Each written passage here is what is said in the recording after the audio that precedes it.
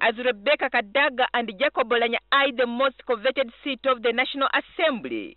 Other lawmakers have shown interest in seeking the office of the Deputy Speaker.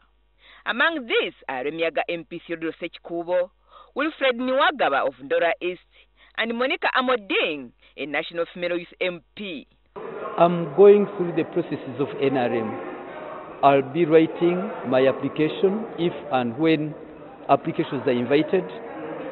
I have no doubt in my mind that SEC will approve my name. I believe I have the necessary qualities, experience, and resolve to stand and act in that position for the betterment of not only members of parliament but the country at large. The Right Honourable Deputy Speaker is vying for a bigger position, and so we think that a deputy is a place where a junior politician can begin from as you work towards going to the upper echelon. Once viewed as rebels within the ruling party, the NRM leadership expelled Niwagaba and Ssekikubo from the party.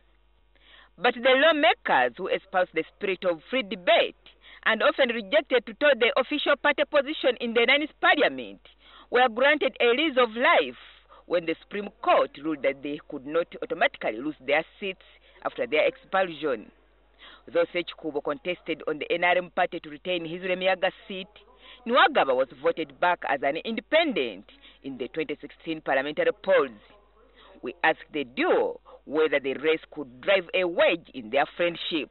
My friend Honorable Ssekikubo has to pass through a litmus test called a designation from the Central Executive Committee of NRM.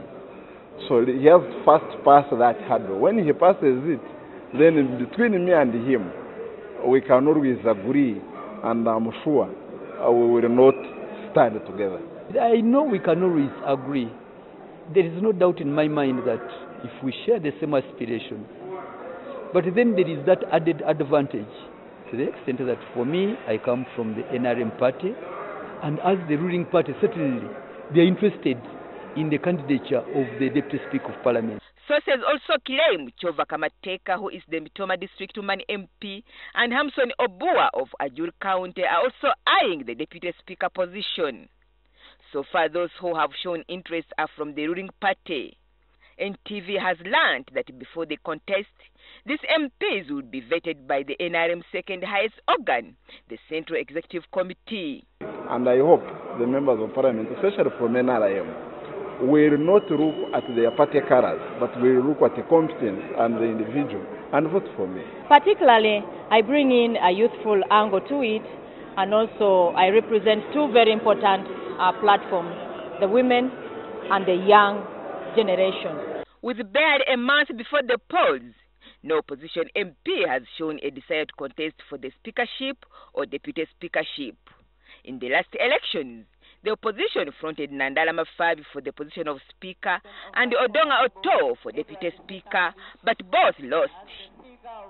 Agnes Nandutu, NTV Weekend Edition.